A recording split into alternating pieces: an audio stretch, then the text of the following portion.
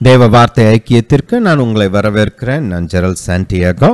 வேதத்திலிருந்து இயேசுவை இறுக பற்றி கொள்ளுங்கள் என்ற தலைப்பில் தியானிக்க போகிறோம். ஜெபிக்கலாம். பிதாவை, இயேசுவின் நாமத்தினால் வருகிறோம். தாப்பனே, உமக்கு ஸ்தோத்திரம். நீர் பெரியவர், சர்வ வல்லவர், எங்கள் மேல் அன்பாக இருக்கிற தேவன், எங்களுக்கு நன்மைகள் செய்கிற தேவன், எங்களை ஆசிர்வதிக்கிற தேவன், எங்களை பாதுகாக்கிற தேவன். பிதாவே, உம்முடைய விலையேற பெற்ற வார்த்தைகளை எங்களுக்கு போதிக்க வேண்டுமாய் ஜெபிக்கிறோம். இயேசுவை குறித்த மகத்தான வெளிச்சத்தை எங்களுக்கு கொடுக்க வேண்டுமாய் ஜெபிக்கிறோம். பிதாவே, நாங்கள் இயேசுவை குறித்த கிருபையிலும் அறிவிலும் வளர நீர் எங்களுக்கு உதவி செய்ய வேண்டுமாய் ஜெபிக்கிறோம். பிதாவே, உம்முடைய ஞானம், புத்தி, அறிவு, வெளிச்சத்தினால் எங்களை நிரப்ப வேண்டுமாய் ஜெபிக்கிறோம். பிதாவே, இந்த காலத்திற்கு எங்களுக்கு தேவையான சரியான வார்த்தைகளை கொடுக்க வேண்டுமாய் ஜெபிக்கிறோம். பிதாவே, எங்கள் வாழ்க்கைக்கு தேவையான பதில்களை வெளிப்படுத்த வேண்டுமாய் ஜெபிக்கிறோம். பிதாவே, நீர் உம்முடைய பலத்த கரத்தை நீட்டி மக்களை குணமாக்க வேண்டுமாய் ஜெபிக்கிறோம். அற்புதங்களையும் அடையாளங்களையும் இயேசுவின் நாமத்தினால் செய்ய வேண்டுமாய் ஜெபிக்கிறோம். பிதாவே, உம்முடைய குணமாக்கும் வல்லமை எல்லாவித வியாதிகளையும் நோய்களையும் விரட்டி அடிக்கட்டும்.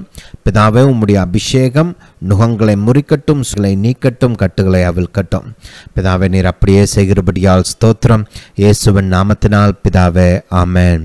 ஹல்லேலூயா, ஹல்லேலூயா டு ஜீசஸ். நம்முடைய ஆண்டவராகிய இயேசு நல்ல தேவன், ஜீவிக்கிற தேவன், ஆசிர்வதிக்கிற தேவன், நமக்கு உதவி செய்கிற தேவன். ஹல்லேலூயா. இப்படிப்பட்ட ஒரு அருமையான தேவனை நாம் தெய்வமாக பெற்றுக்கொண்டது நம்முடைய பாக்கியம் இல்லையா?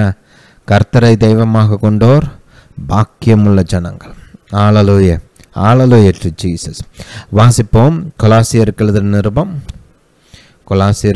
நிருபம் முதல் அதிகாரம் 12ஆம் வசனத்திலிருந்து வாசிப்போம். ஹல்லேலூயா டு ஜீசஸ். ஒளியிலுள்ள பிதா பரிசுத்தவான்களுடைய சுதந்திரத்தில் பங்கடைவதற்கு நம்மை தகுதியுள்ளவர்களாக்கினவரும், இருளின் அதிகாரத்தினின்று நம்மை விடுதலையாக்கி தமது அன்பின் குமாரனுடைய ராஜ்யத்திற்கு உட்படுத்தினவருமாயிருக்கிற பிதாவை ஸ்தோத்தரிக்கிறோம். குமாரனாகி அவருக்குள் அவருடைய இரத்தத்தினாலே பாவம் மன்னிப்பாகிய மீட்பு நமக்கு உண்டாயிருக்கிறது. பாருங்க, இயேசுவுக்குள் தான் ஆசீர்வாதம், இயேசுவுக்குள் தான் மீட்பு, இயேசுவுக்குள் தான் பாவ மன்னிப்பு. எல்லா வாக்கு தத்தங்களும் இயேசுவுக்குள் தான் ஆம் என்றும் ஆமென் என்றும் இருக்கிறது. ஆபிரகாமின் ஆசீர்வாதம் இயேசுவின் மூலமாக நமக்கு கொடுக்கப்பட்டிருக்கிறது. சகலமும் இயேசுவால். ஹல்லேலூயா, ஹல்லேலூயா டு ஜீசஸ். இயேசு இந்த பூமியிலே வாழ்ந்தபோது மீட்பை உண்டு பண்ணுவதற்காக மனு புத்திரனாக அவர் இந்த பூமிக்கு வந்தபோது பிதாவினால் அளவில்லாமல் அபிஷேகம் பண்ணப்பட்டார்.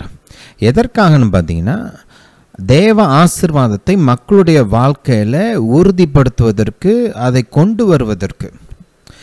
தேவனுடைய ஜனங்கள் ஆசீர்வாதத்தை விட்டு விலகி அநேக வியாதிகளால் பாதிக்கப்பட்டு, பிசாசினால் பாதிக்கப்பட்டு, தரித்திரத்தினால் பாதிக்கப்பட்டு கஷ்டப்பட்டுக்கிட்டு இருக்காங்க.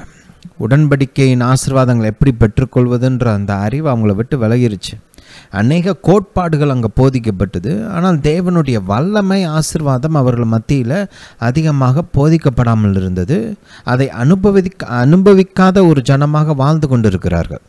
இதை செய்யக்கூடாது, அதை செய்யக்கூடாதுன்னு பழைய ஏற்பாட்டு கட்டளைகள் அது ஒரு பக்கம். ஆனால் அதை தாண்டி பரிசேயர் இவங்கெல்லாம் பார்த்திங்கன்னா அநேக எக்ஸ்ட்ரா ரூல்ஸ் வேறு போட்டு வச்சுருந்தாங்க. ரைட், இதை நம்ம பார்க்கலாம். இயேசு தேவனுடைய வார்த்தையின்படி, பரிசுத்த ஆவியானவர்படி எல்லாத்தையும் கரெக்டாக செய்யும்போது கூட அவங்களா ஒரு இன்டர்பிரிட்டேஷன் கொடுக்குறாங்க. அவங்களா ஒரு வியாக்கியானம், சபாத்து தினத்தை எப்படி கடைபிடிக்கணும் அப்படின்னு. ரைட், தேவனுடைய வார்த்தையை மீறி தாண்டி அவங்களா ஒரு ஒரு ஒரு வியாக்கியானம் வச்சுருக்கிறாங்க, ஒரு சில சட்டத்திட்டங்கள் வச்சுருக்கிறாங்க. ஆனால் தேவன் இயேசு மீது இருந்த அபிஷேகம் எதற்காக கொடுக்கப்பட்டதுன்னா, ஆசீர்வாதங்களையும் விடுதலையும் மக்களுடைய வாழ்க்கையில் கொண்டு வருவதற்கு. தேவன் அவர்களுக்காக வைத்திருந்த நன்மைகளை அவர்களுடைய வாழ்க்கையில் உறுதிப்படுத்துவதற்கு. அநேக ஜனங்கள் வியாதியில் கஷ்டப்பட்டுட்டு இருக்கிறாங்க. தேவன் அவர்களுக்காக ஆரோக்கியத்தை வைத்திருந்தார். அந்த ஆரோக்கியத்தை அந்த அபிஷேகத்தின் மூலமாக தேவன் அந்த ஜனத்துடைய வாழ்க்கையில் கொண்டு வந்தார். எத்தனையோ பேர் குருடர்களாக இருந்தார்கள், கண் பார்வையற்று இருந்தார்கள். தேவன் அவர்களுக்கு பார்வையை வைத்திருந்தார். அந்த அபிஷேகத்தின் மூலமாக அந்த பார்வை அவர்கள் வாழ்க்கையில் கொண்டு வரப்பட்டது. வாய் பேச முடியாமல் ஜனங்கள் தவித்து கொண்டிருந்தார்கள். தேவ அபிஷேகத்தின் மூலமாக தேவன் அந்த பேசக்கூடிய அந்த திறமையை அந்த ஜனத்திற்குள் கொண்டு வந்தார். ஹல்லேலூயா, ஹல்லேலூயா டு ஜீசஸ். கவனிங்க, பேச முடியாமல் கஷ்டப்படுறாங்க. யோசிச்சு பாருங்க. அந்த கஷ்டத்தை கர்த்தர் தீர்த்தார். இயேசு எப்படிப்பட்டவராக இருந்தார் என்றால் பதிலை கொண்டு வருகிறவராக இருந்தார். வாழ்க்கையின் பிரச்சனைகளுக்கு பதிலை கொண்டு வருகிறவராக இருந்தார். ஹல்லேலூயா, ஹல்லேலூயா டு ஜீசஸ். மறுபடியும் கவனிங்க, அந்த பதில் யாருக்குள்ள இருந்தது? இயேசுவுக்குள்ள. அவங்க இயேசுவை எந்த அளவுக்கு ஏற்றுக்கொண்டார்களோ, இயேசுவை எந்த அளவுக்கு இறுக பற்றி கொண்டார்களோ, அந்த அளவுக்கு தான் அபிஷேகம் அவர்கள் வாழ்க்கையில் கிரியை செய்தது. ஒரு சிலர் இயேசுவை கனம் செய்து அவரை வரவேற்றார்கள். அப்படி வரவேற்றவர்கள்லாம் பார்த்தீங்கன்னா அபிஷேகத்தை பெற்றுக்கொண்டார்கள், வியாதியிலிருந்து சுகத்தை பெற்றுக்கொண்டார்கள். பொருளாதார பிரச்சனைகள்லாம் கூட தீர்க்கப்பட்டது. பேதுருவுடைய வாழ்க்கையில் பார்க்கணும் இல்லையா? ராம் முழுதும் கஷ்டப்பட்டு ஒன்றுமே பிடிக்க முடியாமல் வந்திருக்கிறாரு. ஆனால் கர்த்தர் அவர்களுக்கு ஒரு கப்பல் இல்லை, 2 கப்பல் நிறைய மீன்களை கொடுத்தார். ஹல்லேலூயா, ஹல்லேலூயா டு ஜீசஸ். அப்போ இதெல்லாம் நம்மளுக்கு கவனிப்பது ரொம்ப முக்கியம். அதே நேரத்தில் நாசரத், அவருடைய சொந்த ஒரு நாசரத், அங்கே போய் பார்த்தோம்னா இயேசுவை அவர்கள் ஒரு தீர்க்கதரிசியாகவும் ஏற்றுக்கொள்ள, மெசியாவாக ஏற்றுக்கொள்கிறது விடுங்க, அது இன்னொரு பக்கம் இல்லையா? அபிஷேகம் பண்ணப்பட்ட ஒரு தீர்க்கதரிசியாக கூட அவங்க இயேசுவை ஏற்றுக்கொள்ளவில்லை. அப்படி ஏற்றுக்கொள்ளாததுனால இயேசு மீது இருந்த அந்த பலமான அபிஷேகம் அவர்களுக்கு பிரயோஜனமற்றதாய் போய்விட்டது. ஏன் இதெல்லாம் நான் உங்களுக்கு காண்பிக்கிறேன் என்றால், ஆசீர்வாதம் இயேசு பூமியில் இருக்கும்போது கூட யாருக்குள்ளாக இருந்தது? இயேசுவுக்குள்ளாக. இப்போ இயேசு பரலோகத்துக்கு போனதுக்கு அப்புறமும் இன்றும் தேவனுடைய சகல நன்மைகளும் யாருக்குள்ளாக வைக்கப்பட்டிருக்கிறது? இயேசுவுக்குள்ளாக. அதனால் கவனிங்க, இயேசுவை இறுக பற்றி கொள்ள வேண்டும், இயேசுவை இறுக பற்றி கொள்ள வேண்டும். இங்கே ஒரு வசனத்தை கவனிப்போம். 15ஆம் வசனத்திலிருந்து, அவர், அதாவது இயேசு, அதரிசனமான தேவனுடைய தற்சுரூபமும் சர்வ சிருஷ்டிக்கும் முந்தின பேருமானவர். ஏனென்றால் இயேசுவுக்குள் சகலமும் சிருஷ்டிக்கப்பட்டது, பரலோகத்தில் உள்ளவைகளும் பூலோகத்தில் உள்ளவைகளுமாகிய காணப்படுகிறவைகளும் காணப்படாதவைகளுமான சகல வஸ்துக்களும், சிங்காசனங்களானாலும் கர்த்தத்துவங்களானாலும் துரைத்தனங்களானாலும் அதிகாரங்களானாலும் சகலமும் இயேசுவை கொண்டும் இயேசுவுக்கென்றும் சிருஷ்டிக்கப்பட்டது. இயேசு எல்லாவற்றிற்கும் முந்தினவர். எல்லாம் இயேசுவுக்குள் நிலைத்திருக்கிறது. இயேசுவே சபையாகிய சரீரத்திற்கு தலையானவர். இயேசு எல்லாவற்றிலும் முதல்வராயிருக்கும்படி அவரே ஆதியும் மரித்தோரிலிருந்து எழுந்த முதற்பேருமானவர். ஹல்லேலூயா. சகல பரிபூரணமும் இயேசுவுக்குள்ளே வாசமாயிருக்கவும். ஹல்லேலூயா. இதெல்லாம் யோசிச்சு பாருங்க. ஏன் இந்த வசனங்களை வாசிக்கிறேன்னா, பிதாவுடைய பார்வையில் இயேசு தான் பிரதானம். இயேசு இல்லாமல் பிதா கிடையாது. இயேசு இல்லாமல் நீங்கள் பிதாவிட்ட போக முடியாது. இயேசு இல்லாமல் பிதாவுடைய நன்மைகளை அனுபவிக்க முடியாது. இயேசு இல்லாமல் பிதாவுடைய மீட்பை பெற்றுக்கொள்ள முடியாது. இயேசு இல்லாமல் எதுவுமே கிடையாதுங்க. ஹல்லேலூயா. அதனால் ஒரு கிறிஸ்தவன் இயேசுவை இறுக பற்றி கொள்வதில் அதிக கவனமுள்ளவனாக இருக்க வேண்டும். இயேசுவை மேன்மைப்படுத்துவதில், இயேசுவை மகிமைப்படுத்துவதில், இயேசுவை ஆராதிப்பதில், இயேசுவுக்கு ஒரு உயர்ந்த ஸ்தானத்தை தன் வாழ்க்கையில் கொடுப்பதில் கவனமுள்ளவனாக இருக்க வேண்டும். ஏன்னா பிதாவுக்கு இயேசு தான் பிதாவுடைய இதய துடிப்பு. புரியுதா? இயேசு இல்லாமல் நீங்கள் பிதாவை அணுக முடியாது. பிதாவுக்கு இயேசுவை நம்ம கனம் பண்ணுவது அதிமுக்கியம். ஒரு சின்ன உதாரணம் பார்ப்போம். இதை நான் கடைசியில் சொல்லலான்னு வச்சுருந்தேன், இருந்தாலும் நம்ம இப்போ பார்ப்போம். லூக்காவுக்கு போங்க, இல்லை மத்தேயுக்கு போங்க. மத்தேயு 17ஆம் அதிகாரம் போங்க. இங்கே பார்த்தீங்கன்னா ஹல்லேலூயா டு ஜீசஸ். மத்தேயு 17 இயேசு மறுரூபமான அந்த நிகழ்ச்சியை குறித்து நமக்கு போதிக்கப்படுகிறது. ரைட், அப்போது வாசிப்போம் முதல் வசனத்திலிருந்து. 6 நாளைக்கு பின்பு இயேசு பேதுருவையும் யாக்கோபையும் அவனுடைய சகோதரனாகிய யோவானையும் கூட்டிக் கொண்டு தனித்திருக்கும்படி உயர்ந்த மலையின் மேல் போய் அவர்களுக்கு முன்பாக மறுரூபமானார். அவர் முகம் சூரியனைப் போல பிரகாசித்தது, அவர் வஸ்திரம் வெளிச்சத்தைப் போல வெண்மையாயிற்று.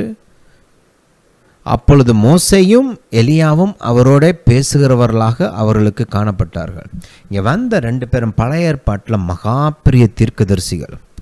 ரைட், மோசே தான் இந்த இஸ்ரவேல் ஜனம் ஒரு குடும்பமாக இருந்தவர்கள், ஒரு தேசமாக வாழ்வதற்கு போதித்த தேவ மனிதர். இவர் மூலமாக தான் கர்த்தர் அந்த போதனையெல்லாம் இஸ்ரவேல் தேசத்துக்கு கொண்டு வந்தார். அது மட்டுமல்ல, ஆதியாகமம் முதல் ரைட் உபாகமம் வரைக்கும் அந்த முதல் 5 புஸ்தகங்கள், ரைட், முழு பைபிளுக்கும் ஒரு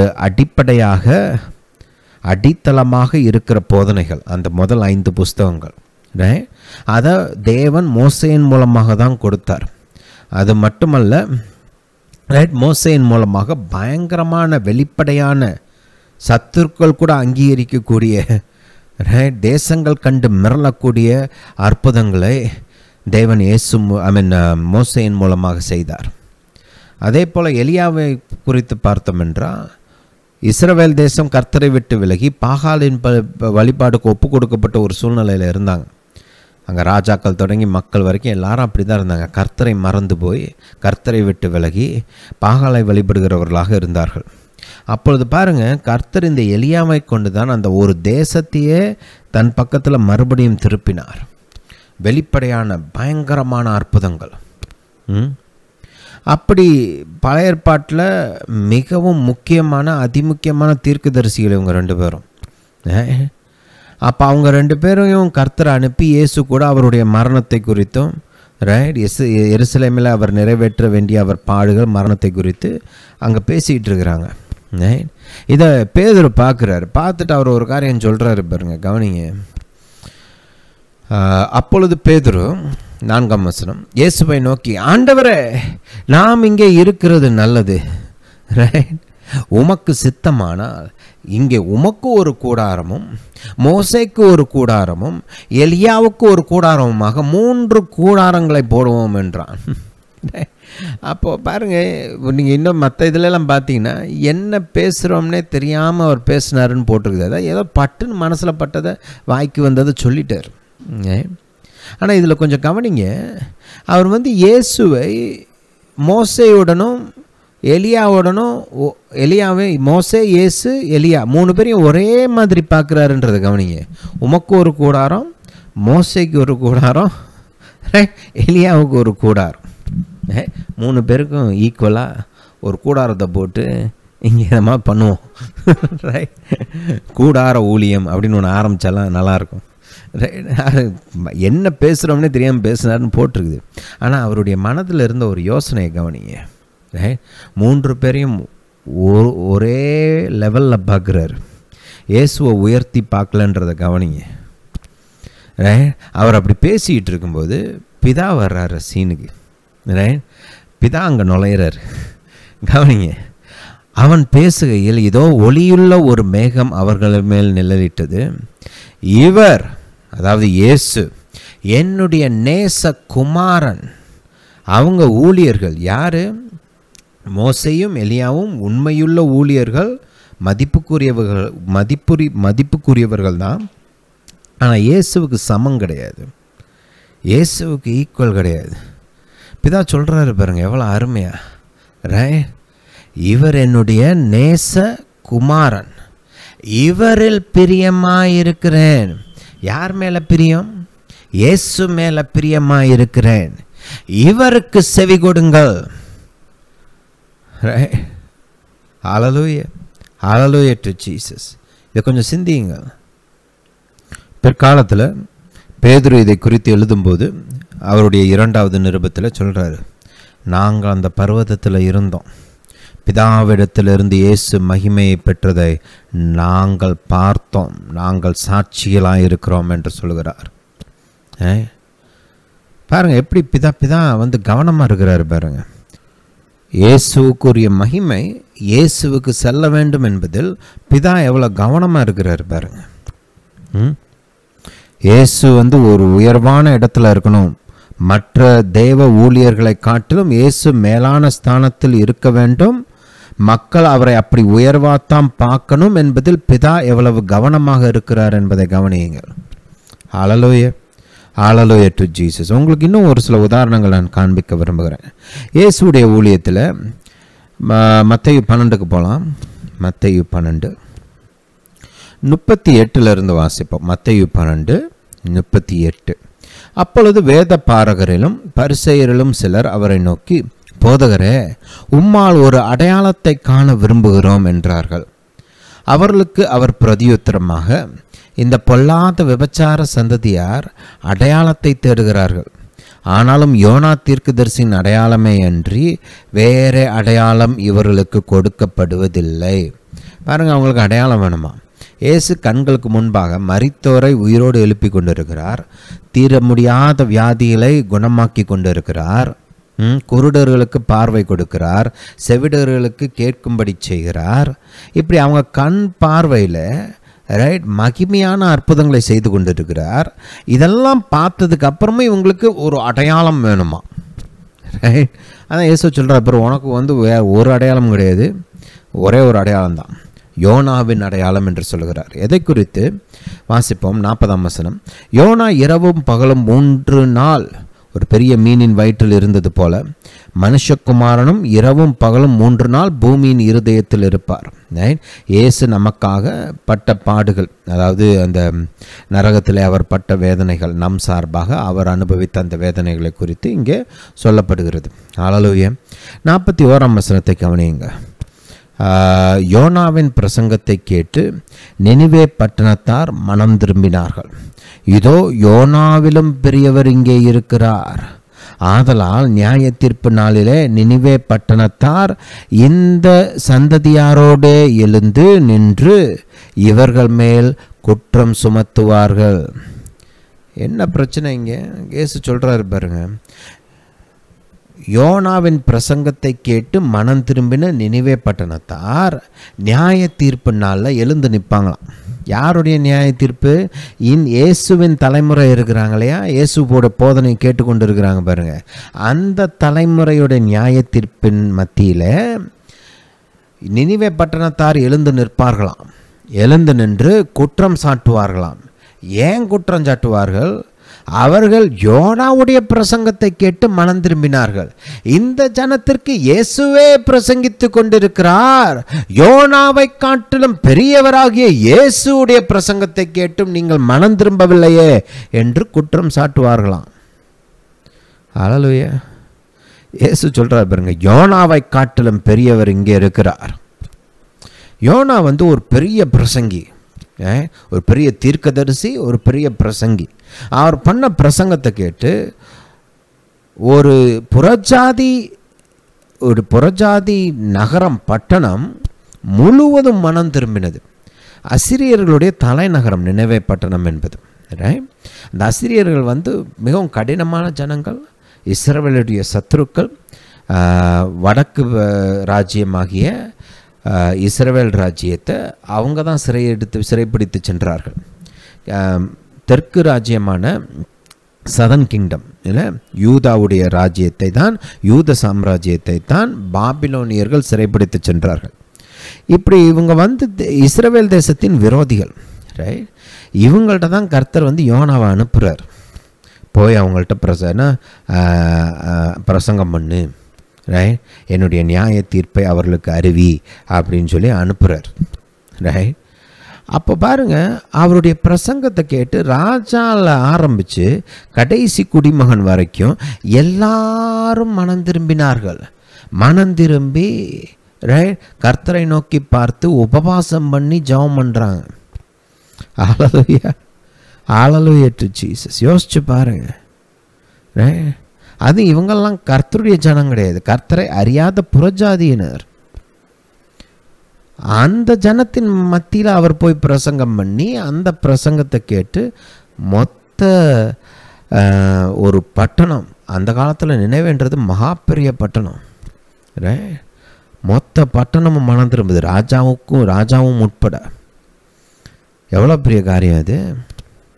அப்போ யோனா இதுக்கு ரொம்ப famous.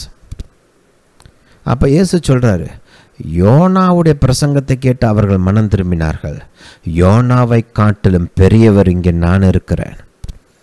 Hallelujah, hallelujah to Jesus. இது இந்த போதனை நீங்கள் சுவிசேஷத்துலேயும் பார்க்கலாம், நிருபங்களையும் பார்க்கலாம். எப்படி இயேசு இந்த பழைய ஏற்பாட்டு தீர்க்கதரிசிகள் எல்லாரை காட்டிலும், புதிய ஏற்பாட்டு அப்போஸ்தலர்களை காட்டிலும் ஆப்வியஸ்லி எல்லாரை காட்டிலும் பெரியவர் இயேசு என்ற போதனை ரொம்ப ஆணித்தரமாக நமக்கு போதிக்கப்படுகிறது. அடுத்த உதாரணத்தை கவனிங்க. 42வது வசனம். தென் தேசத்து ராஜஸ்திரி பூமியின் எல்லைகளிலிருந்து சாலமோனுடைய ஞானத்தை கேட்க வந்தாள். இதோ சாலமோனிலும் பெரியவர் இங்கே இருக்கிறார், ஆதலால் நியாய தீர்ப்பு நாளிலே அந்த ராஜஸ்திரி இந்த சந்ததியாரோட எழுந்து நின்று இவர்கள் மேல் குற்றம் சுமத்துவாள். ஹல்லேலூயா. நியாய தீர்ப்பு நாள் ரொம்ப இன்ட்ரெஸ்டிங்காக இருக்கும் போல இருக்குது. ஹல்லேலூயா. பல விதமான மக்கள்லாம் இருப்பாங்க. ஹல்லேலூயா. அப்போ கவனிங்க, அப்போது இந்த தலைமுறை நியாயம் தீர்ப்பு, அதாவது இயேசுடைய தலைமுறையினரின் நியாய தீர்ப்பின் சமயத்தில் யார் எந்திரிச்சு நிற்பாங்களாம்? Queen of Sheeba. ஹல்லேலூயா. தென் தேசத்து ராஜஸ்திரின்னு தமிழில் போட்டிருக்கிறாங்க. ஷீபா தேசத்து ராஜஸ்திரி. அந்த தேசத்தின் ராஜஸ்திரி எழுந்து நின்று குற்றம் சாட்டுவாளாம். ஏன் குற்றம் சாட்டுவாள்? அவள் பாருங்க, பூமியின் கடையாந்திரத்திலிருந்து, நம்ம பாஷை வச்சோம்னா பூமியோட எண்டிலிருந்து, கடைசியிலிருந்து, அங்கேருந்து அந்த அம்மா, அந்த காலத்தில் ஃப்ளைட்டு கிடையாது, சூப்பர் ஃபாஸ்ட் கப்பல்லாம் கிடையாது, நான் ஸ்டாப் ஃப்ளைட்லாம் கிடையாது, எதுவுமே இல்லாமல் அந்த காலத்து பிரயாணங்கள்லாம் ரொம்ப நாள் எடுக்கும். கடினமான பிரயாணம். கடலை தாண்டணும், மலையை தாண்டணும், சில சமயம் காடுகளை தாண்டணும், வனாந்திரங்களை தாண்ட வேண்டியிருக்கும், பாலைவனங்களை தாண்ட வேண்டியது இருக்கணும். இதையெல்லாம் கடந்து பல தேசங்களை கடந்து சாலமோனுடைய ஞானத்தை கேட்பதற்காக இஸ்ரவேல் தேசத்துக்கு அந்த அம்மா மெனக்கெட்டு வந்தவங்க சும்மா வரல, அநேக கோடி பணத்தை தூக்கிட்டு வராங்க. எவ்வளவோ தங்கம், எவ்வளவோ ஸ்பைசஸ், விலையேறப்பெற்ற ஸ்பைசஸ், அதெல்லாம் தூக்கிட்டு வராங்க. அந்த அம்மா தூக்கிட்டு சாலமோன்கிட்ட கொடுக்குறாங்க. எதுக்கு? அவர் ஞானத்தை கேட்குறதுக்கு. ஞானத்துக்கு அந்த அம்மா அவ்வளோ முக்கியத்துவம் கொடுத்தாங்க.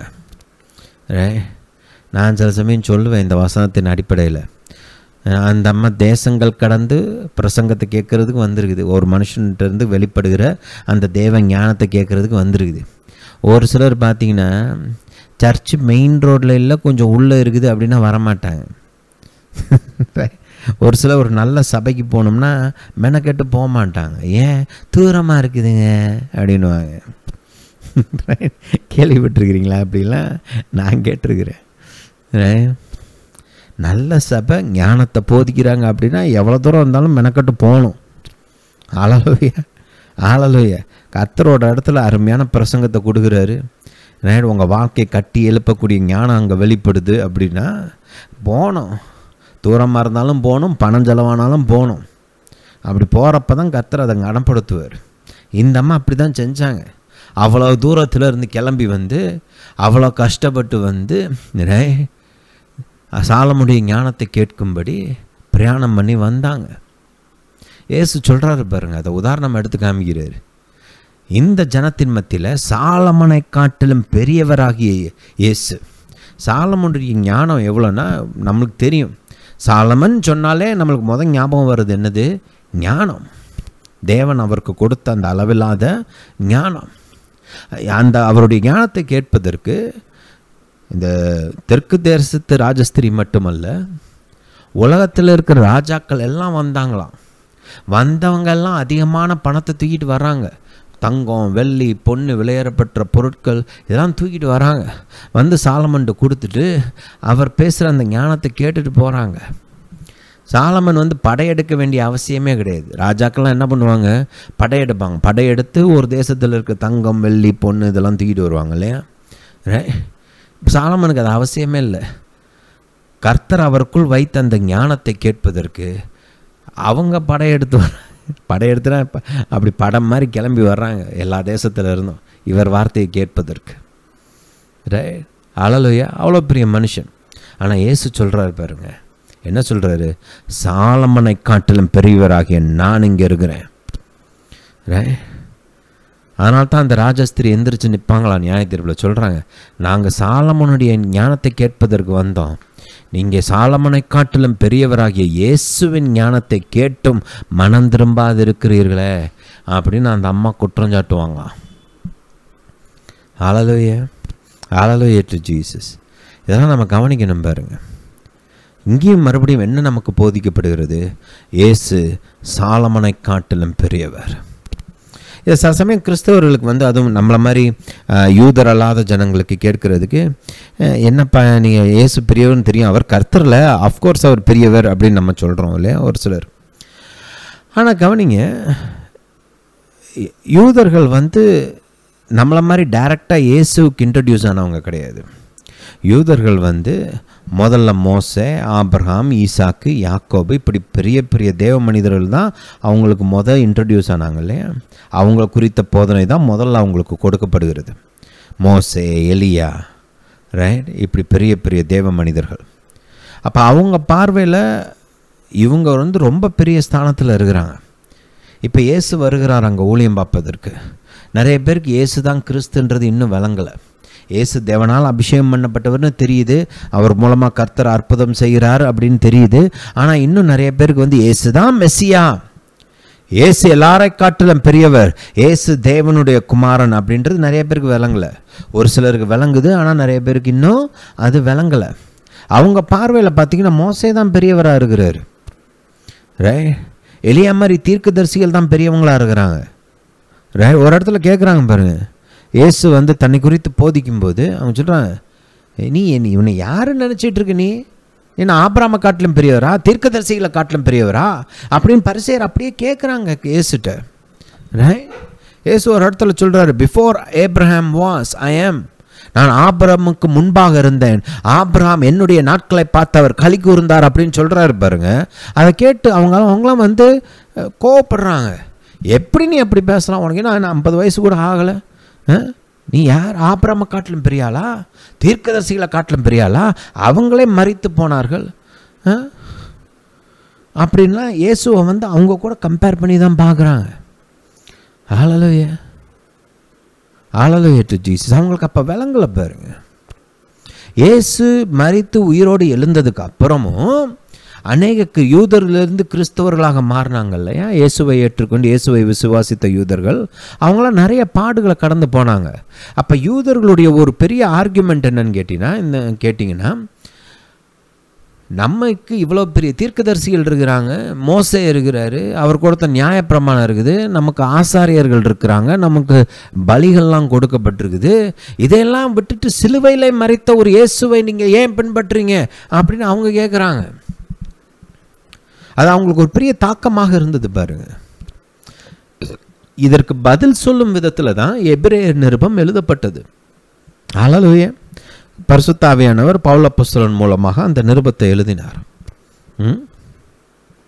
அப்பதான் அங்கே போதனை ஆரம்பிக்கிறார். நீங்கள் எபிரேயர் எடுத்து படிச்சு பாருங்க, நம்ம பின்னாடி பார்க்கலாம். எப்படி இயேசு மோசேயை காட்டிலும் பெரியவர், வானதூதர்களை காட்டிலும் பெரியவர். ஏன்னா வானதூதர்கள் மூலமாக தான் பழைய ஏற்பாடு கொடுக்கப்படுகிறது, நிறுவப்படுகிறது, நிறைய காரியங்கள் செய்யப்படுது. அதனால் அதெல்லாம் அவங்களுக்கு தெரிய வேண்டியது அவசியமாக இருந்தது. இயேசு வானதூதர்களை காட்டிலும் பெரியவர், இயேசு மோசேயை காட்டிலும் பெரியவர், இயேசு ஆரோனை காட்டிலும் பெரியவர், இயேசு ஆசாரியர்களை காட்டிலும் பெரியவர். இயேசுடைய பலி பழைய ஏற்பாட்டு பலிகளை காட்டிலும் மேன்மையானது. இயேசுடைய ரத்தம் அந்த பலிகளின் ரத்தத்தை காட்டிலும் மேலானது. இயேசு இவங்கள மாதிரி பூமியில் கட்டப்பட்ட அந்த ஆசாரிப்பு கூடாரத்தில் ஊழியம் செய்யவில்லை, இல்லை அந்த தேவாலயத்தில் ஊழியம் செய்யவில்லை, பரலோக தேவாலயத்தில் ஊழியம் செய்தார்.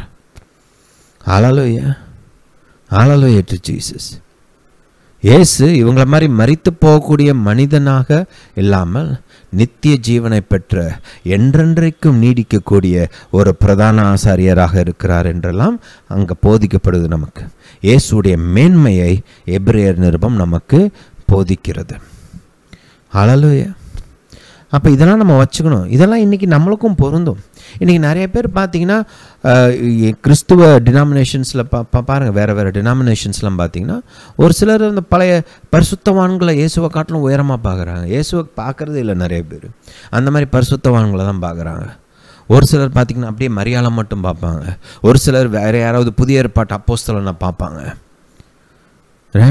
இன்னும் கொஞ்சம் நம்ம லோக்கல் லெவலில் பார்த்திங்கன்னா நிறைய பேர் பாருங்கள், இயேசுவை பார்க்க மாட்டாங்க, ஊழியக்காரனை பார்ப்பாங்க இல்லையா? இப்படியெல்லாம் இருக்குது.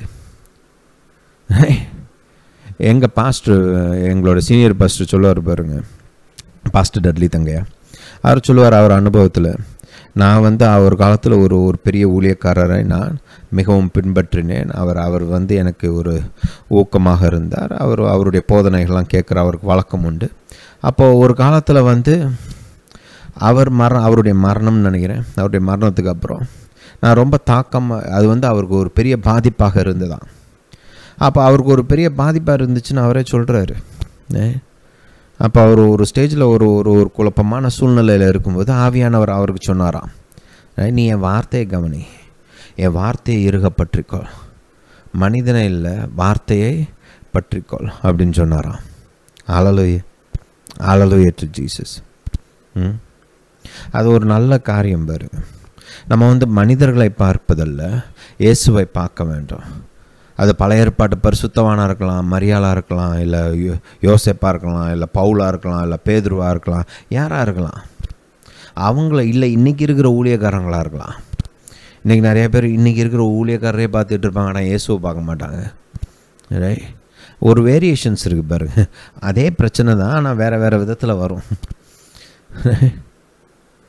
மனிதர்களை இல்லை, இயேசுவை இறுக பற்றிக்கொள்ளுங்க. யார் மாறலாம், ஒரு சிலர் மரித்து போகலாம், ஒரு சிலர் பின்வாங்கி கூட போகலாம், ஆனால் இயேசு மாறாத தேவன். இயேசு என்றென்றும் ஜீவிக்கிற நித்திய தேவன். இயேசுவை இறுக பற்றிக்கொள்ளுங்கள். பழைய ஏற்பாட்டில் நீங்கள் ஒன்று பார்க்கலாம், ஆபிரகாம் மரித்து போனான், ஆனால் கர்த்தர் ஈசாக்குடனே இருந்தார். ஏன்? கர்த்தர் நித்தியவாசி. அவ்வளோ பெரிய தேவ மனிதன் மரித்து போனார், ஆனால் கர்த்தர் இன்னும் இருக்கிறார். கர்த்தர் ஈசாக்கு கூட இருந்து ஈசாக்கை ஆசீர்வதிக்கிறார். அவ்வளோ பெரிய ஊழியக்காரனாகிய மோசே மரித்து போனார், ஆனால் மோசையின் தேவன் இன்னும் உயிரோடு தான் இருக்கிறார். அவர் சொல்கிறாரு யோசுவாட்ட, எந்திரி கிளம்பு, நான் உன் கூட இருக்கிறேன், நான் உன்னை ஆசீர்வதிப்பேன். மோசே மரித்து போனேன், ஆனால் நான் இங்கே இருக்கிறேன், நான் உனக்கு வழி நடத்துவேன், மோசே கூட இருந்த மாதிரி உன் கூடயும் இருப்பேன் அப்படின்னு தேவன் சொல்லுகிறார். ஹல்லேலூயா, ஹல்லேலூயா டு ஜீசஸ். இந்த காரியங்கள்லாம் நம்ம யோசிக்க வேண்டும், தியானிக்க வேண்டும், இயேசுவை இறுக பற்றி கொள்ள வேண்டும். ஹல்லேலூயா, ஹல்லேலூயா டு ஜீசஸ். இந்த காரியங்களை தொடர்ந்து அடுத்த மெசேஜில் தியானிப்போம். இந்த போதனையை கேட்டபடியால் நன்றி. கர்த்தர் உங்களை ஆசீர்வதிப்பாராக. நம்முடைய இயேசு ராஜா சீக்கிரம் வருகிறார்.